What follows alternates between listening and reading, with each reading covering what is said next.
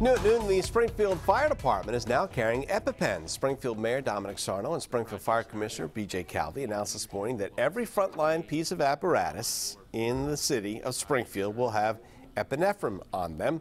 Epinephrine is a medication used in emergencies to treat serious allergic reactions to insect bites or foods, drugs, or other substances. It's an injection that acts quickly to improve breathing, stimulate the heart, raise dropping blood pressure, reverse hives, and reduce swelling of the face, lips, and throat.